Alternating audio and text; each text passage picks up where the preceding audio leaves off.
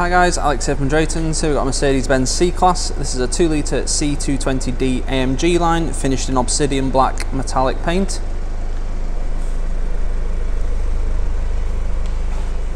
All the wheels and tyres are in very good condition. These are 18-inch AMG alloys. They're an Aero twin spoke design. At the back you get a decent sized boot. Good amount of space in there. There's a 455 litre boot.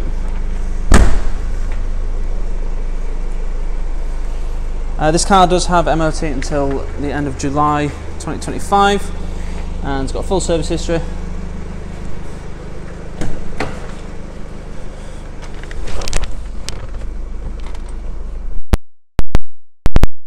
Inside we have the AMG sports seats in leather, nice comfortable seats, big bolsters on the side of the base to keep you in place. You've also got under thigh support if you need it. Nice sporty feeling to the seats, and the leather is nice quality.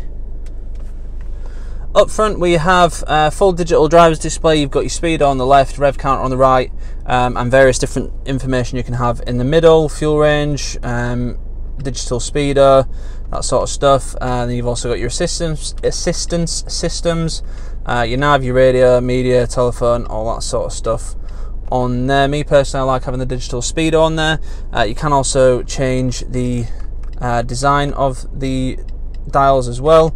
So this is in classic. You've also got sport and progressive as well. So whichever you fancy, you can have on there.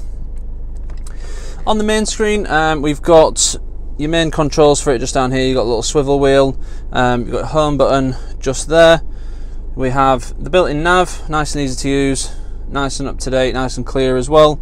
You've got DAB radio, you've also got Bluetooth connectivity for phone and music. You've also got all your vehicle details on here, your dynamic select for your drive modes, so you can configure the individual mode to suit what your personal preference is. I've just got it set up like this. So you can have the engine in various different states of tuning, I guess, but not tuning.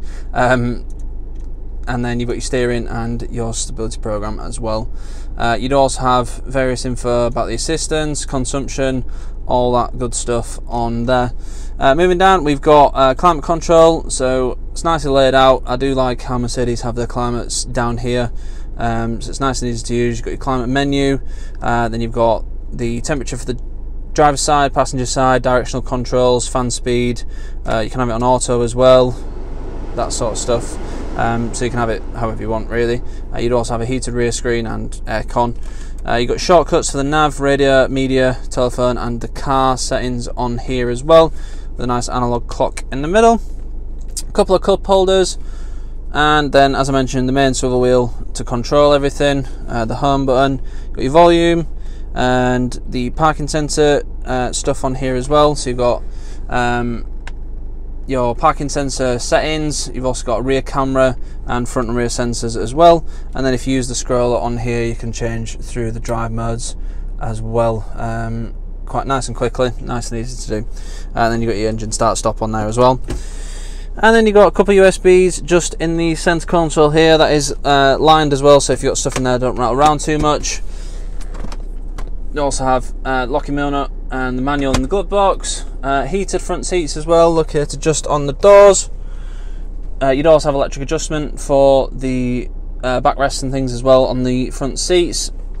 The actual moving forwards and backwards is manual. Use the little lever just down here, just there. But the backrest and stuff is electric. Up front we have nice laid out steering wheel. So on the left hand cluster you've got the home button and controls for the main screen, so you don't have to use the swivel wheel in the middle.